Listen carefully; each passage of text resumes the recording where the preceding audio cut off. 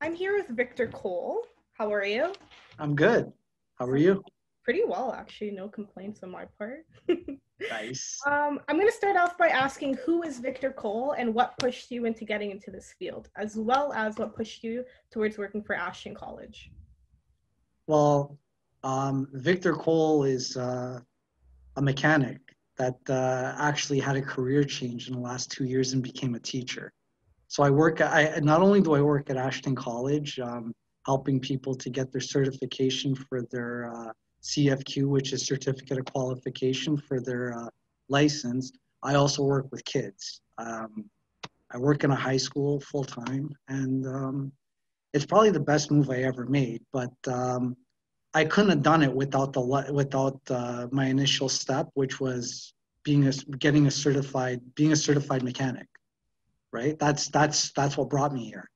Right. I have 25 years under my belt as automotive service technician, and I want to share my knowledge with everybody, and hope I could help people. For the last 25 years, I've been helping myself, so it's time for me to give back.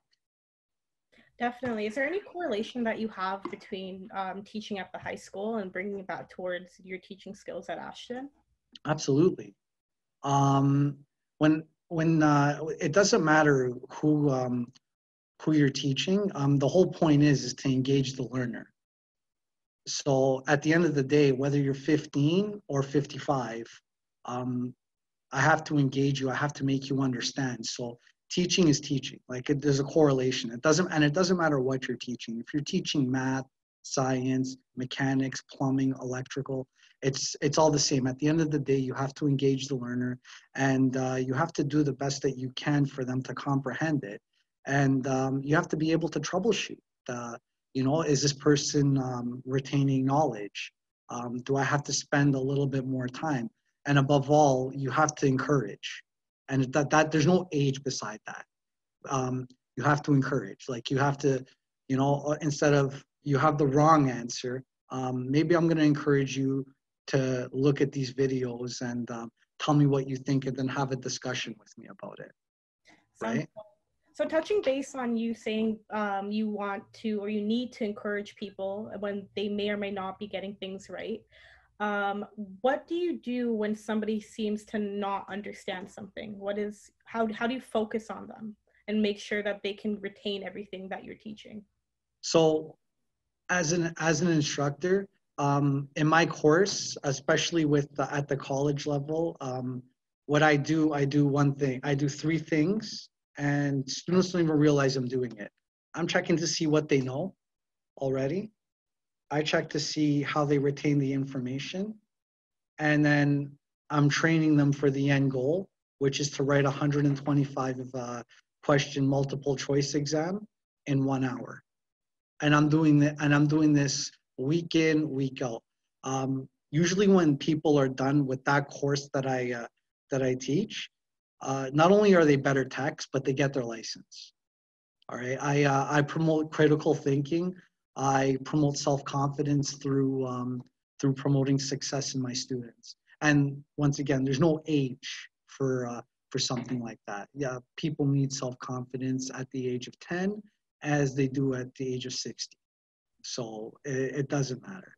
Definitely. So aside from an automotive service technician, when doing your course, is there anything else that somebody can kind of divert into? You know what? As far as a trade goes, that would be a question more relevant to can an automotive service if you know how to use tools in a trade, you would know how to do just about anything. All right. Because at the end of the day, if you know how to use a drill, you know how to use the drill. So that means that you'll be able to use it for whatever use you see applicable. As far as my course as an automotive service technician, if you don't have any knowledge of vehicles, right? My course would be a crash course of a wealth of knowledge for you.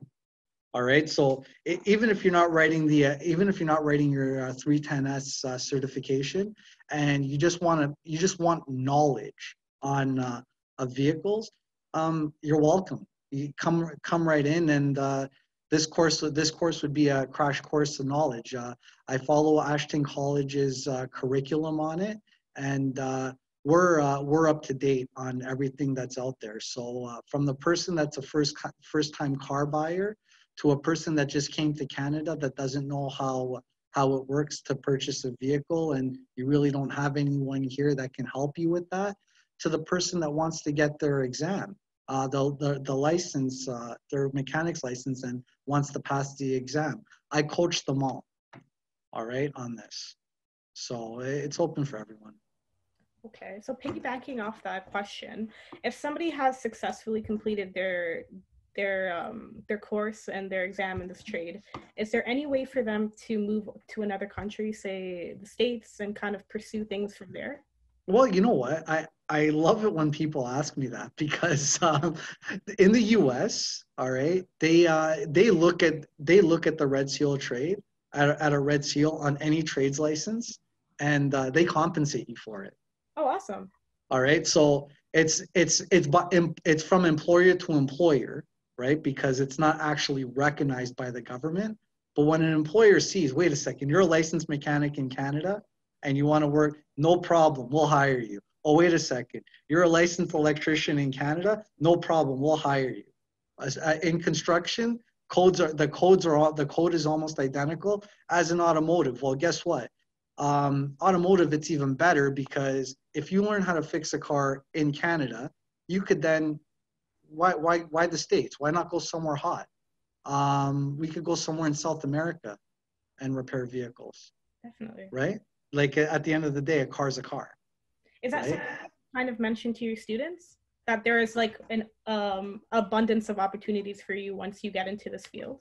Oh, yeah, and there's a huge shortage, by the way. So it's if you know what you're doing, this would be like, this is a worker's market if you know what you're doing. Just so that people can have an understanding.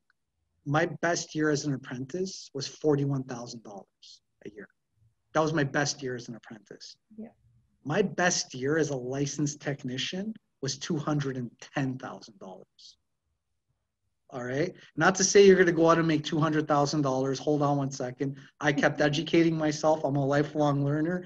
All right. It depends. That depends on you. But my worst year as a licensed technician was $65,000 a year. Still pretty sustainable. Yeah.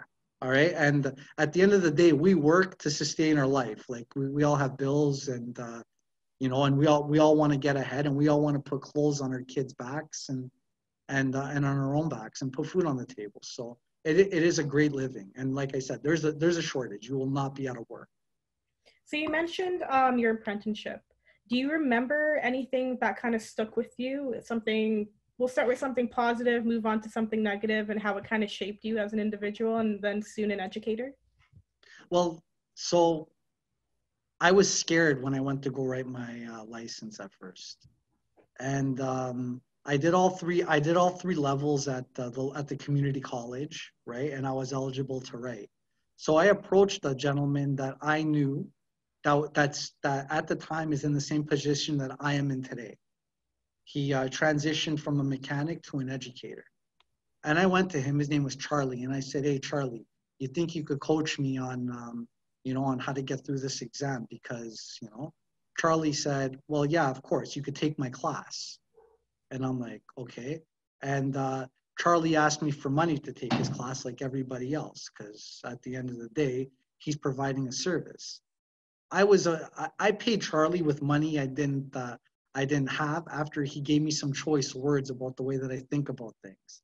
So I really can't say these choice words today in this interview, but I can tell you this, that he told me that I have to look at the big picture of what I'm doing and understand that when you invest in education, you're investing in yourself.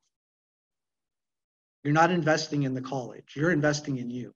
And at the end of the day, any money spent on education will never be a waste of money. And I dare someone to come to me and tell me that it's a waste of money to go and get coaching to take a test that could possibly change your life. Okay, if you pass it. I dare someone to tell me that. Definitely. There's a lot of passion that you need to have in order to succeed in any field, really. But I would Absolutely. say so in any trade, you definitely need some kind of care and passion for the job. Yeah. Can you walk me through a day in the field? A Swim day. It, and when I, you wake up and grab a cup of coffee to putting on your PJs at night. all right. So you guys, everyone's gonna think I'm crazy. I wake up at 4 a.m. and I work out. Okay. Okay. All right. So yeah, there you go. I'm crazy. Okay. We got that out of the system. But you leave your home for about 7 a.m. Get to work for about 7:30, right? Because it's a workers' market. Maybe you could even find something closer to home. At one point in time, I had a 3-minute drive to work. 3 minute, not 30 minute. 3-minute drive to work. Okay. So, and yes, I used to walk when it was nice outside. All right. That was going to be So, a follow-up question. sorry. That was going to be a follow-up question. Yeah, I used to walk when it was nice outside. So, with it being a workers' market, you can go work at the garage at the corner. So you go to work and you would see what's on the board for the day, right? You'd bring in your first vehicle and that's it. You would do what you're told to do. All right. If you're in a supervisory position, which you will never get without a license, by the way, all right, just so that everybody can understand. And you don't want to be the guy at the front desk. I mean, supervisory position like shop foreman or something like that, where it's real money. The guy at the front desk, it's a paid sales guy, right? So and usually the owners do that type of work. But if you're in a supervisory position as shop foreman, let's say, which I was, not only did I have an apprentice to train, all right, most of the time, because what would happen is I would get the apprentice, I would train him, and then I would get to keep him for a little while so that he would do the bulk of my work for me so that he would learn. Not only do you get perks like that, you also get to pick the jobs you want most of the time, and you get a percentage of the performance of the shop. Well, I did anyways. Every time I did that job at three shops, and all three times I got my regular pay. I usually had a helper because that was a perk of being a shop foreman, is that you're training new help, and I got a percentage of whatever the shop did, right? So um, that's just one thing. And by the way, that there, you will not get something like that being a career apprentice. Mm-hmm. Okay, like there's no one's gonna. It doesn't matter how good you are. If at the end of the day you can't sign a safety, right, a certification, and be responsible for the work that you're doing, okay, because that's what the license is. It's showing that you're responsible for the work you're doing. What do you say towards people who have found themselves in a position where they were lucky enough to be employed without the certification? Well, that's good. There's a couple things that you do have to understand. Number one, the provincial governments all across the country, they're cracking down on guys that are working like that. Okay, but let's say for the sake of argument, you fall through the cracks. All right, and nobody's the wiser. All right. Number two, you're stuck at that job. All right. Like he might be paying you 80 grand a year because you're the best mechanic that he's ever had. But that's it. That's the whole show. All right. If you want to open up your own business because you're that good, you're gonna have to pay somebody to be there with the paperwork that you need. Okay. And the last thing I'd say, why would you want to do that? You're probably good enough to pass the test. Just go write it. The worst thing that can happen to you if you write the test and you don't pass, you're going to be in the exact same spot that you're in already, right? So in my eyes, there's no need for that, right? Like I would attempt to write the test if I was in a position like that. Yeah. Right? And the worst thing that could happen is that you don't pass, you're in the same position anyways. And then you can go onto Ashton's website, take my class, and I'll give you the missing pieces of the puzzle that you need to pass that test. So, what's the difference between a gold seal and a red seal? And is there different restrictions between the both? Yes. Okay. So a gold seal, it's located on any type of certification. Even if you get an undergrad in a university, your diploma's got a gold seal on it. All right. That's just showing that you're certified. Yep. All right. So if you finish all three levels of the block program at your community college for your apprenticeship, you get a certificate of apprenticeship with a gold seal on it. All right. So with that said, we all understand what the gold seal is, right? It's on the bottom of the diploma and it says, yes, you did it, right? It's a type of notoriety, you could almost say, right? Making it legal. The red seal that sits beside the gold seal on any trades license is a federal government seal.